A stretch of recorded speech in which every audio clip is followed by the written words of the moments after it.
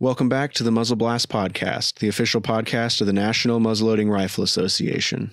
This week we're talking with artisan and craftsman Greg Murry from Tennessee. Greg is probably most known for his Crockett Longrifle Project, where he's recreating original Crockett Family Longrifles. All of Greg's work isn't focused on recreating original pieces, though. He makes a strong effort and does some beautiful work of other traditional accouterments that kind of have a Greg Murry spin on it. So if you enjoy the episode, be sure to check out the links in the show notes to see some of Greg's reproduction work as well as his original work. Of course, my name is Greg Murry, and I was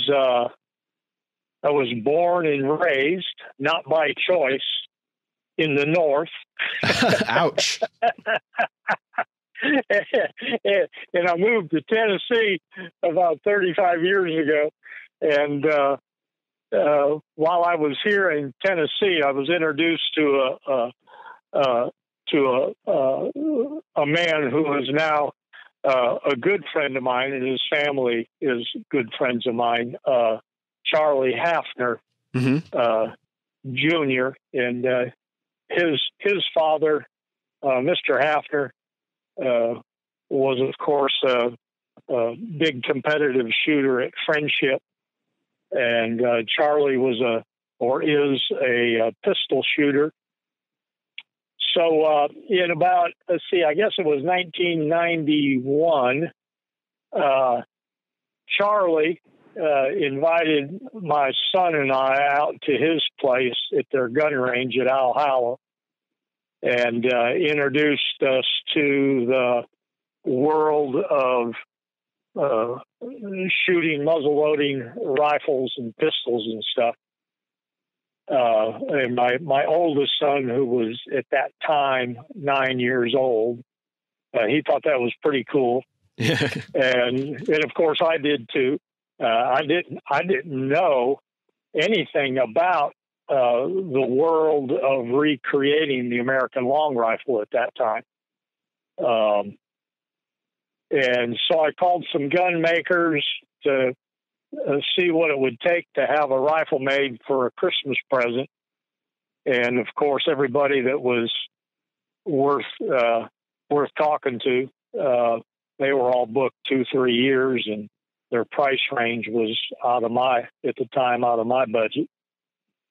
So I decided I'd buy some parts, and bought some parts for a rifle, and built my first rifle for Alex when he was 9 for Christmas, and it turned out, for a first gun, fairly okay.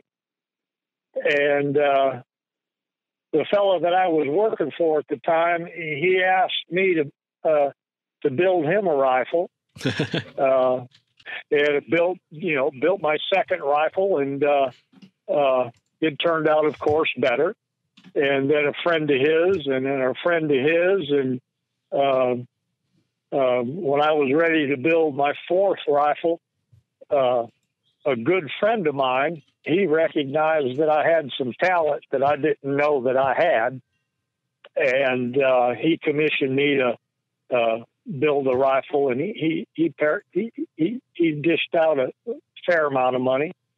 And my fourth rifle, after I was finished with it, I took it to Mr. Hafner Sr.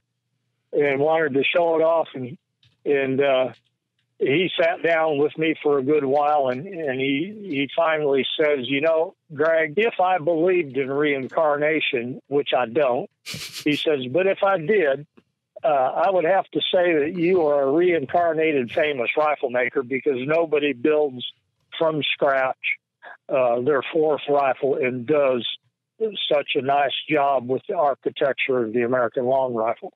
Wow. Yeah. And so, that was kind of the I don't know what you call it, the final aha moment for me as an artist, that I had discovered that I had something in me that I had no idea was there. And it turned into where I'm at today. Wow. That's quite the story. Thank you. I mean, I'll admit, I wasn't too familiar with your work. My father had started to share some of your stuff with me, and especially your almost daily videos. I get a real kick out of. And yeah, so, the Cup of Joe. Yeah, the Cup of Joe. Yeah. Yeah, thanks. Yeah, it's fun. But that's incredible. How many rifles do you think you've built now since that fourth one? Well, yeah, I guess maybe 100, maybe 100. Wow. Somewhere in that neighborhood. Jeez, that's something. And that was, I mean, the 1990s, I would still consider relatively recent.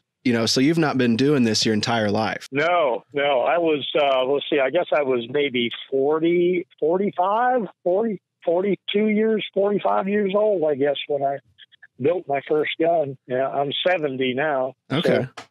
So, I've been doing it for a little while. Yeah. So did you have any background in, No. whether it be carpentry or artistry, and none of that? Yeah, no. Well, I shouldn't say no at all, but I dabbled in photography. I did it on a kind of a semi-professional level. Mm-hmm. But that's the only training that I had, and most of that was self-taught. But I managed horse farms. I was in the horse business for about 20 years. Wow. And did estate management. Basically a glorified laborer. And so no, I didn't have any upbringing of any sort. However, as things progressed in my rifle making career, we did some research on the background of my family, and it ends up that we basically colonized America. We came over on the Winthrop fleet, colonized Connecticut, and down through the generations of my mother's family, there are painters, authors, inventors, gun makers, and pioneers. Wow. So it there was something hiding in me that I had no idea about my family background or what my capability was. But when it showed itself to me, I was certainly at that point, dedicated and inspired to make it my life. Wow. That's awesome. I mean, that's what I've talked to a lot of people here over the last year or so now about muzzleloading, about people that have been in it for a long time and people have just recently got into it. And that's kind of a thread that continues, I think, through almost everybody that gets into muzzleloading. Is there's a certain aspect of connecting with their own family history, whether, it was manifest destiny or colonizing the East Coast here. All of that is, I think we can all trace our roots back through that in some way. And somewhere down the line, almost everybody had a muzzleloader. Yeah, that's right. Yeah. Yeah. I'm looking at some of your work now on my screen here. And when it comes to like the engraving and some of your, for lack of a better term, like metal paintings that you have set up here. Oh yeah.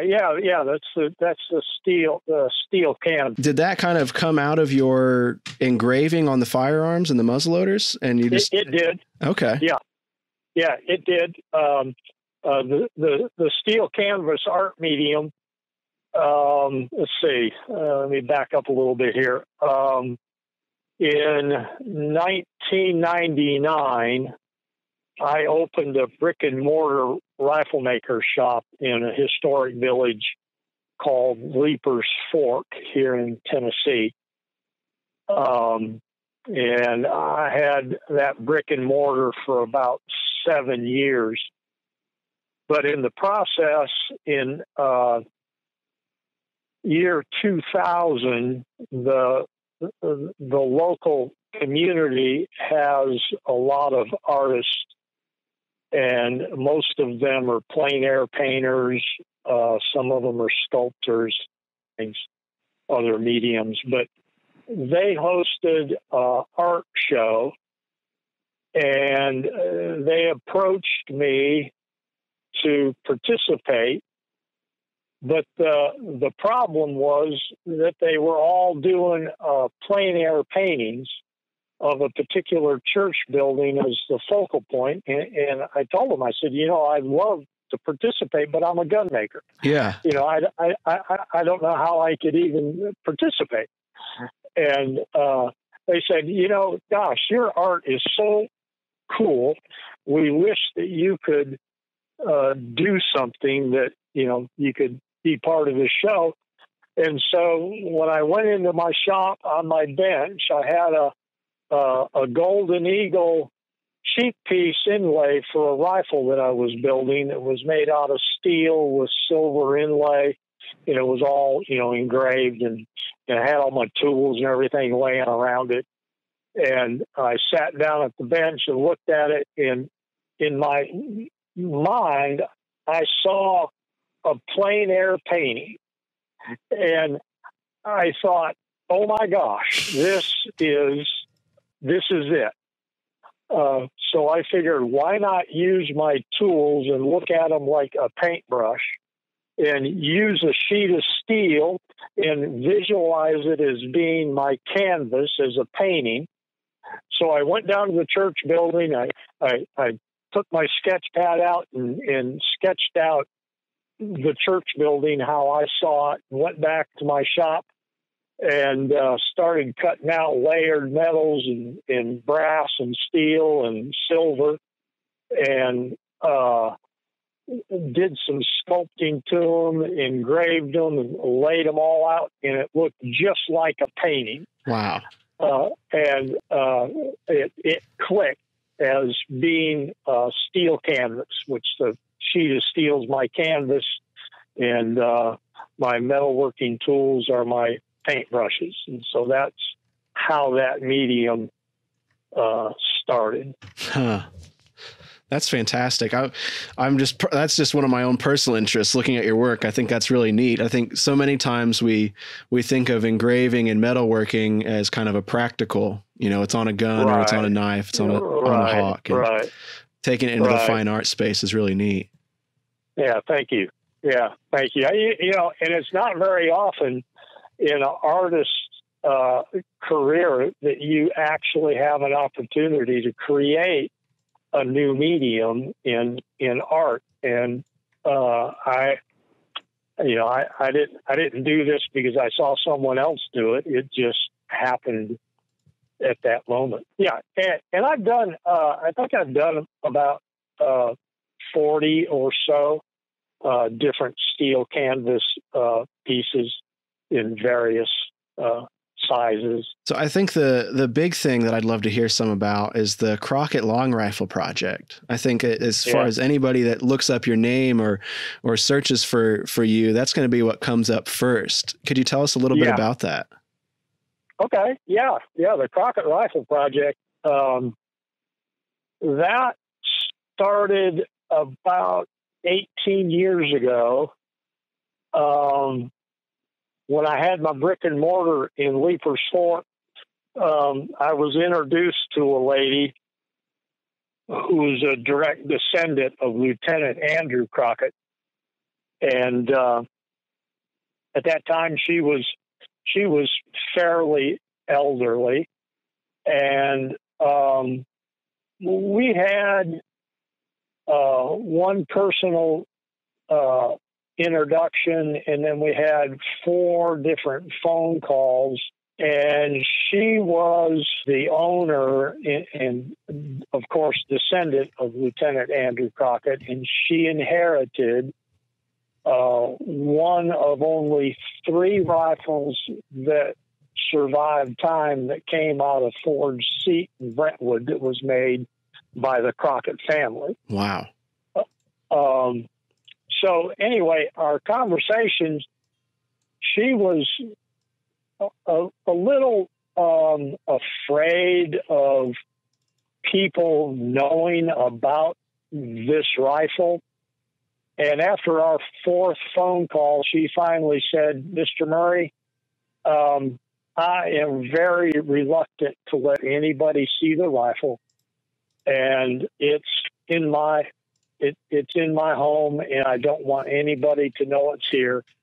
So I would appreciate it if you would not tell anybody, and I don't want to have any more conversation with you about it. Wow. And of course, I was really disappointed. Yeah. Because I was hoping to be able to see it and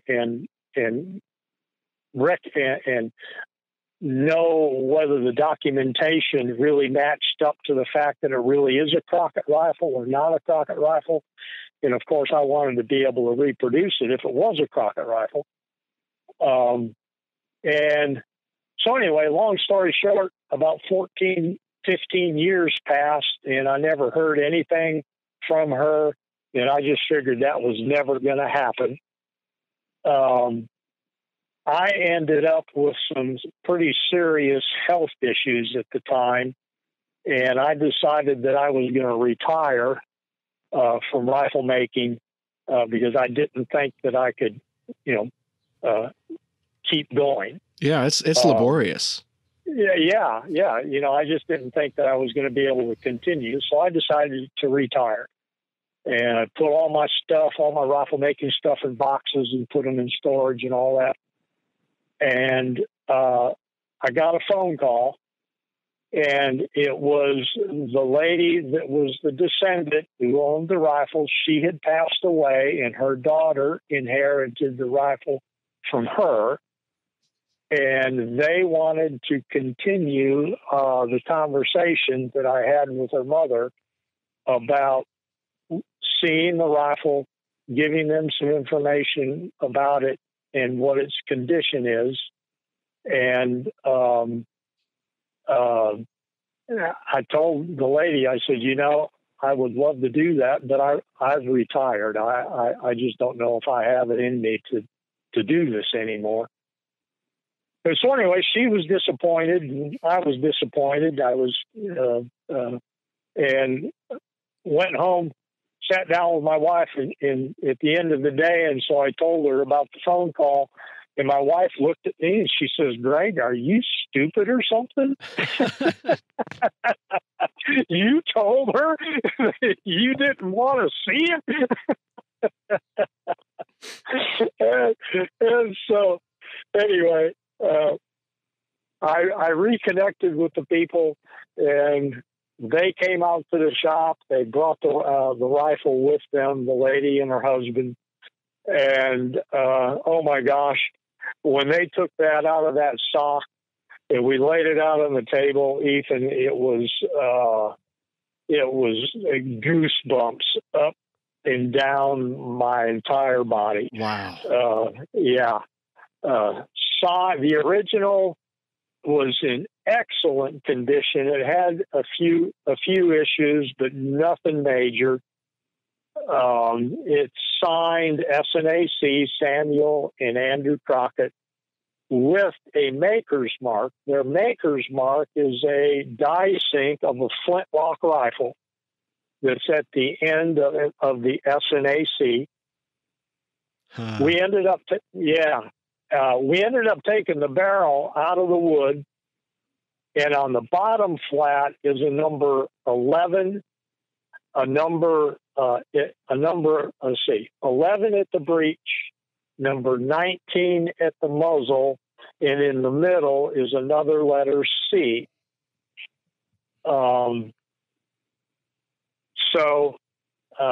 That was like, how often does that happen? Wow. So we put the barrel back in the wood and everything, and we had a discussion about doing the restoration, when it needed very little. And so I ended up doing the restoration, and after that was finished, I was commissioned by them to build 7 exact copies of the original. After the 7 copies of the original were finished, then I've been given freedom to create, which is now under registered trademark Crockett Long Rifle. Wow, that's just incredible. I'm just kind of imagining handling that original, and just it gives me kind of goosebumps hearing about it. Oh man, yeah. So it gets even deeper. So anyway, after I finished the recreations, we had a meeting with 5 other Crockett rifle or Crockett family descendants, and one of them owned and had inherited 2 other Crockett rifles. No way. Yeah, 2 other Crockett rifles. So we have 3 rifles that came out of Ford's seat. All 3 of them are stocked in cherry wood. They're all 3 signed SNAC with the rifle maker's mark. Identical everything. However, the 2 that he owns are in horrible condition. They haven't survived well. Oh, that's too bad. Yeah. But so then we have we also have all of the paper documentation that clearly documents that these rifles that were made at Ford's seat are the only rifles in American history that have a Crockett rifle making family connection to David Crockett. And we have the lineage all the way from Samuel Crockett Sr. from France to Ireland to Lancaster County, Pennsylvania, where Samuel the Elder apprenticed rifle making. He handed down the trade to his 2 oldest sons. When his 3rd son, Andrew Crockett, who ended up being Lieutenant Andrew Crockett, when he was 5 years old, Samuel the Elder died. Okay. The 2 older brothers passed down the rifle making trade to Andrew. And then, of course, Andrew moved to Virginia and then landed in Brentwood, Tennessee, which is Brentwood, Tennessee today. And his 2 sons, Samuel the Third and Andrew the Third, along with Andrew, Lieutenant Andrew, they established Ford's seat, who supplied rifles to Andrew Jackson, and we have all the documentation on that. Wow! For the Battle of New Orleans. So the history and the documentation of the Crockett rifle making family that are cousins and nephews of David Crockett, and the family lore, and it's pretty convincing that David Crockett stopped at Ford's seat when he was headed to Texas. Really? Yeah. So is he just kind of stopping there to meet?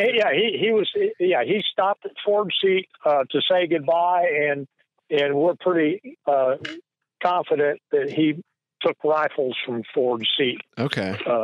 With him. And took those west. Wow. That's heavy, man. That's really neat. Yeah, very heavy. Yeah.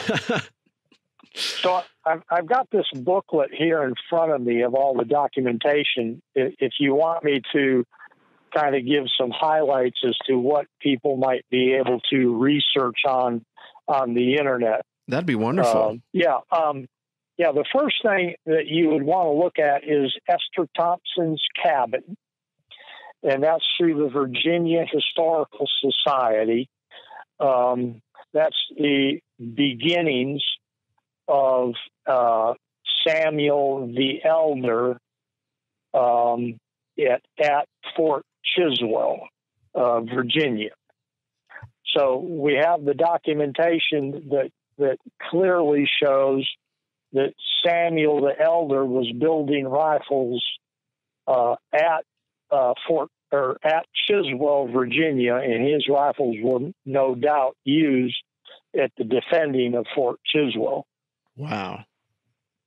And then the Sons of the American Revolution, authored by Fount Smothers.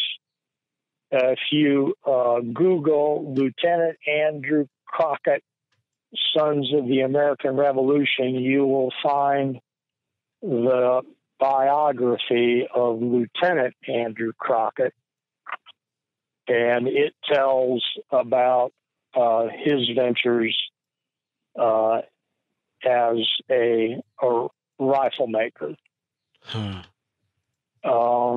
Then in the Tennessee State Library archives, the papers of Andrew Crockett, 1745 to 1821, you'll be able to pull up all of the genealogy that connects the Crocketts in Brentwood to David Crockett. And that information is taken from the Notable Southern Families, Volume 5, the Crockett family.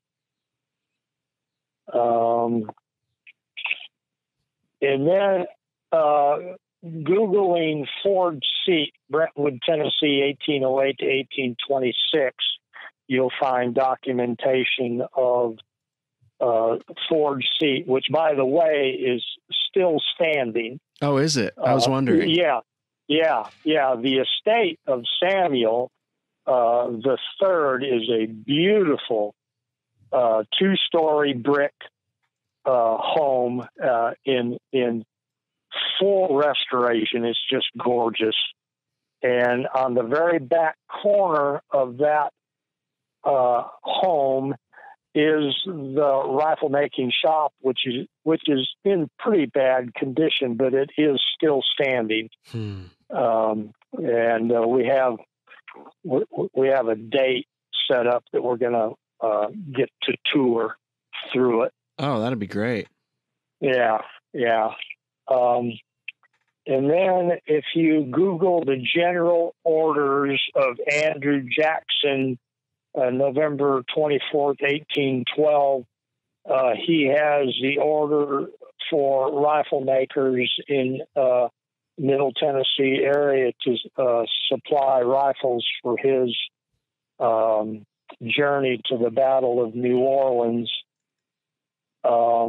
And then the Daughters of the American Revolution. I'm trying to find the chapter. I can't think of chapter. I can't see it. But anyway, they were authorized by the federal park systems to erect a monument on the Natchez Trace at Timberland Park. And on that monument, it's a big granite monument. It states on the monument the fact that Ford seat supplied rifles to Andrew Jackson's War of 1812. Wow. Let's see. I got one more tidbit of information here. Yeah. And I think this is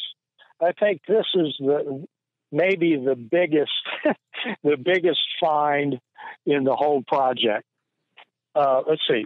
In 1845, John Gadsby Chapman painted the famous portrait of David Crockett.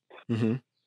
And in the portrait, David's standing, wearing his buckskins with his hunting pouch and his hatchet with his Bowie knife. He has his hunting dog standing around him, and in his left arm, he has a rifle that he's holding for the portrait. And it's always been said that that is not David Crockett's personal rifle, because David preferred very fancy rifles. Oh, really? Okay.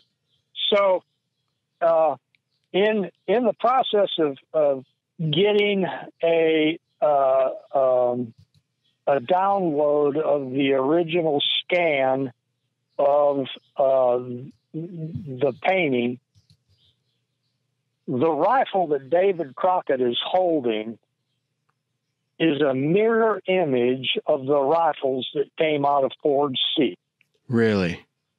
From the painting, the wood appears to be, from the coloration of the wood, appears to be cherry wood. All three of the rifles that came out of Ford's seat are done in cherry wood. The rifle in the painting does not have a butt plate on it. Two of the three rifles that came out of Ford's seat do not have butt plates on them. The tang on the portrait of the rifle is about a 2-inch tapered tang. Mm-hmm. All of the tangs on the Crockett rifles are about 2-inch tapered tang. And from the appearance of the length of the barrel, they look like they're identical in their length. So I am very convinced that the rifle that David Crockett is holding for this famous portrait is a rifle that came out of Ford's seat. Wow. And this is we have the memoirs of John Chapman's painting that was written by Curtis Carroll Davis on March 6, 1836. Well, no, that's the incorrect date. That's the date David Crockett died. In the second chapter or second paragraph of the first page, it states, the painting showed Colonel standing among three of his hounds, left arm crooked to accommodate his rifle. Not a rifle, but his rifle. And in the memoirs, there's about 20 pages of information about the painting of this portrait. So anyway, we're pretty convinced that rifle he's holding for the portrait is his rifle, and it was probably his most trusted rifle. Right. That he would, if he was going to have a portrait, he was certainly going to have the rifle that he wanted. And it appears that it's a rifle from Ford's seat. Wow. And that's the same kind of rifle that you're recreating. Pardon me? And that's the same kind of rifle that you're recreating. Yeah, correct. Yes. Yeah. So can we talk a little bit about the process that you go through of recreating these? I mean, on your website, it talks a little bit about it, but you're not building these from kits or parts. You're making a lot of the parts yourself. Right. Yeah. Well, the first thing we did was took the original barrel to Rice Barrel Company, and Jason did all the measurements of the original barrel, and he is he's making exact copy of the barrel, which it's a tapered to flared barrel. So that was the first step. Then I did a mold of the trigger guard, and I'm sand casting the trigger exactly as the original trigger guard was. And by the way, all three of the original rifles have identical trigger guards. Really? So then I'm also hand making all of the parts for the trigger. However, let's see. One of the original rifles,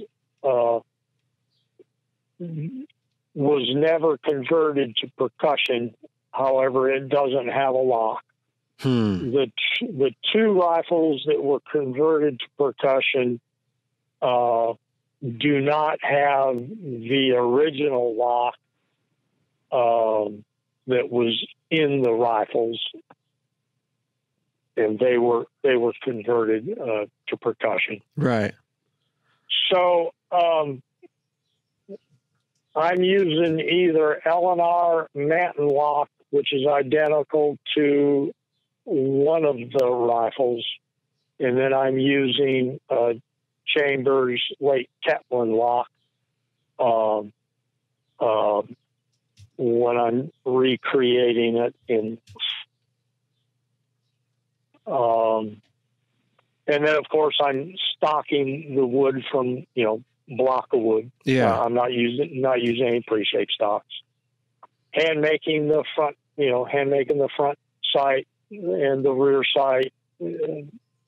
I'm making the underlugs, hand making the underlugs their exact copy of the original underlugs, and of course ramrod pipes. Wow. So it is, when Andrew Jackson, in other words, when Andrew Jackson stopped at Ford's Seat to pick up rifles at Ford's Seat, and when they opened the crate to examine the rifles, what I'm recreating is exactly what Andrew Jackson and his troops had in their hands. Wow. That's really neat. That's really cool. I love history, and seeing and hearing about this is just fascinating. Yeah, thank you. Now, I want to make it real clear that the original rifle is not at my shop. So it's somewhere in the South, but it does not live at my shop. So it's in a very secure location. Right. You got your measurements and you got your patterns, and then it left. Exactly. Yeah.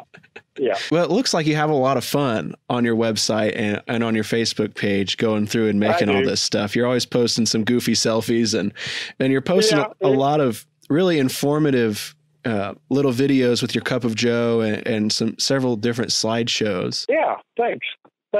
What got you into kind of starting to share that stuff? Have you always, I think when it comes to muzzleloading, a lot of people feel like we're not that into technology. We like the old stuff, but you're out here promoting your work and promoting the craft quite a bit. Yeah. I don't know. My personal background, and I give you this information. I'm not afraid of it in any shape or form, but my personal background is actually tragic. My life as a child was horrible. There was mental illness in my mother's side of the family, and I was an absolute train wreck as a child, and even more of a train wreck as a young adult. And if in high school, if there was ever an award for someone who was most likely to fail in life, I would have achieved that. So when I was at my most bottom in life, I had an experience with God, our Creator, and through the divine grace of God, through Jesus Christ, my life was totally turned around.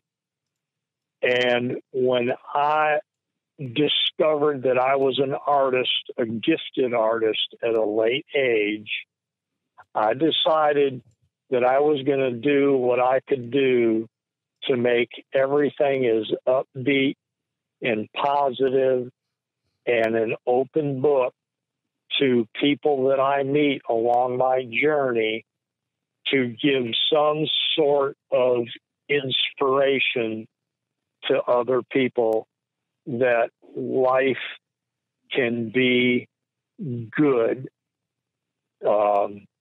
in some shape or form. So that's like with the Cup of Joe. That's of course dedicated to my father. Yeah. Who he and I didn't really get to know each other until the last 5 years of his life, because all of his life he was having to deal with illness in my mother's family and in my mother, just to keep us on stable ground. And after she passed away, he and I had an opportunity for 5 years to get to know each other. And when he would come to the shop, oh my gosh, Ethan, we just had the greatest time together. And so that's the Cup of Joe has been kind of my little thing that I do on social media to honor him and to share what has happened with my life as an artist and just as a person. I think that's wonderful. I think so many times, so I think so many times that people see all the perfection in other people's lives on social media. I mean, whether it's muzzleloading or anything. Yeah. And I think it's important to be honest out there. There's so many people out there that, you know, things aren't perfect, but it's good to share that and let them know that it does get better. And there's always something that you can go do, you know, and I think that, I mean, I personally have poured a lot of myself into my work, and that's important, I think, especially to get through rough times. Yeah. Right.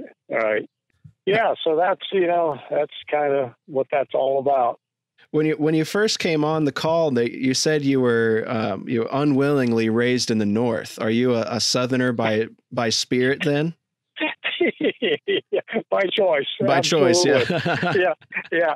I didn't choose. I couldn't choose where I was born, but I could choose where I wanted to live as an adult. And when we passed through Tennessee, 35 years ago, my wife and I said, this is going to become our home. And it did. So will you be at the CLA show this year, as long as we can have it? Yeah. Yes, I am. Okay. Wonderful. I have table reservation. I was there last year, and according to everything I'm seeing on the emails I'm getting, it looks like it's going to happen, barring unforeseen circumstances. Is there anything else you'd like to talk about? I mean, I don't want to keep you too long, and I mean, I feel like I could sit all day and listen to you. Yeah, no, I think, other than my custom rifle work, tomahawks and pistols and stuff, I do some pretty crazy, out of the norm, in the flintlock rifle build. But yeah, I think we've covered quite a bit. I'm looking at one of your tomahawks here now, where you've got, it looks like some branches and some squirrels cut out of it. Is that kind of, is that a historical recreation, or is that something that you just kind of have fun with? Yeah, it's just stuff. That's what I have fun with. Yeah, okay, that brings up a point. Let's see. How do I make this short? It's kind of long.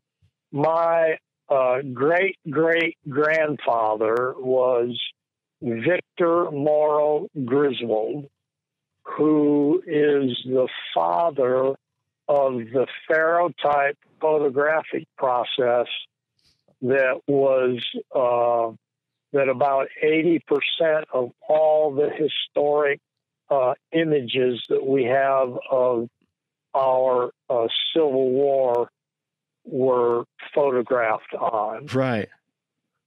Wow. Victor wrote a book that's 436 pages long, in the 1800s. It's titled Hugo Blanc the Artist. You can find it online digitally. It's been digitalized, so you can read the book. And the book is his story of his life as a struggling artist and inventor during that period of time. Wow. And in one of the chapters, he makes a statement about artists in America and how they are,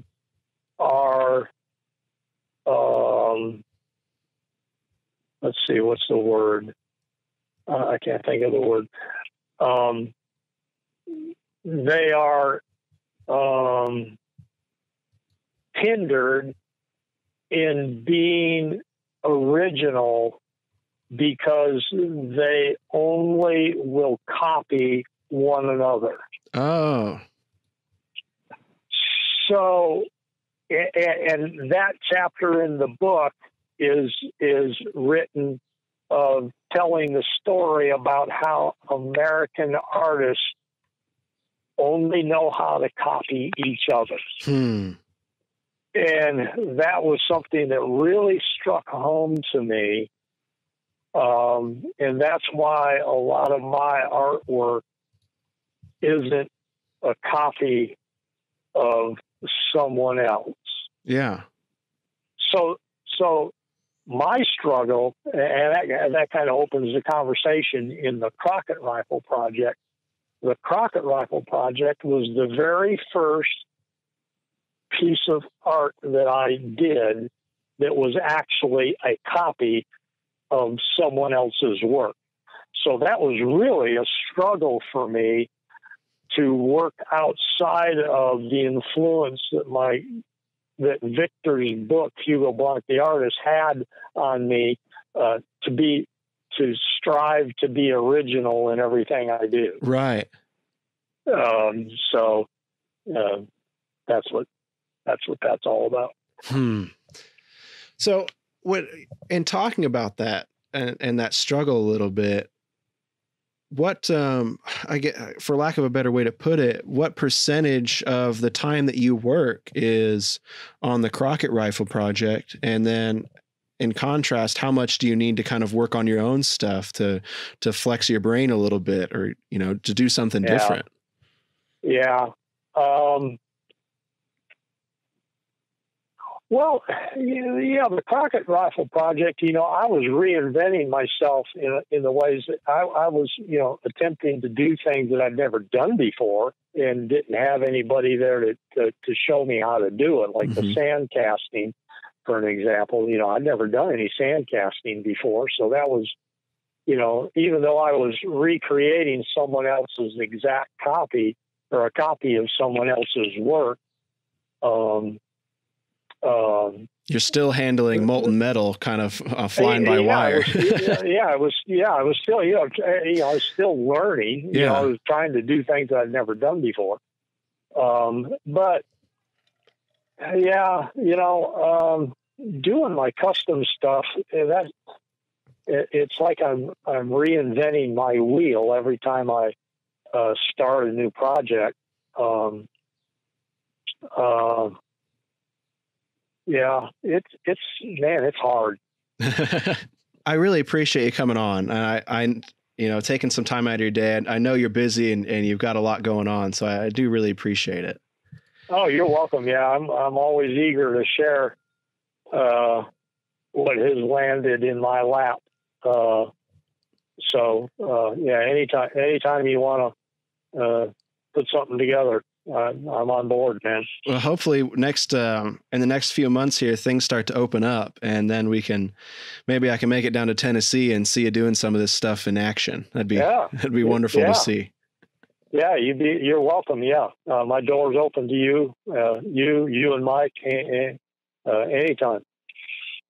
Anybody wants to connect with what I'm doing, they're welcome to look at my Facebook page under my name, Greg Murray. They can go to the Cup of Joe. I have a Cup of Joe. I think it's called Greg's Cup of Joe page. Then I have my Facebook page, Crockett Longrifle. And then, of course, my website is crocketlongrifle.com.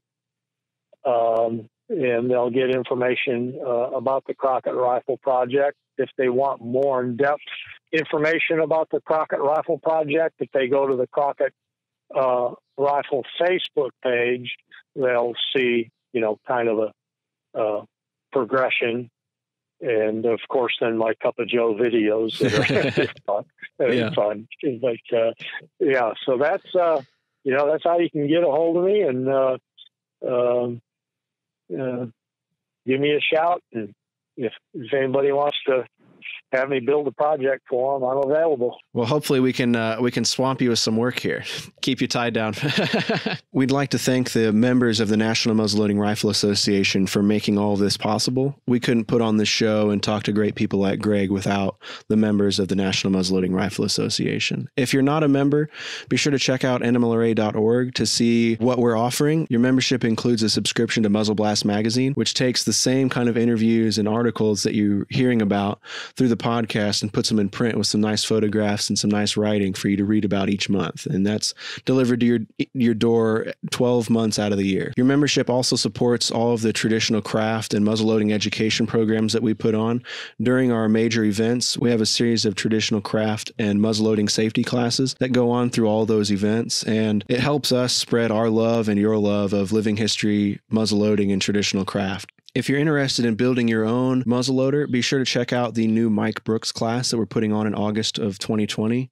You can check out that event on nmlra.org as well as our Facebook page for some more information. Mike is going to be taking you through the process of assembling and finishing your own Kibler long rifle kit.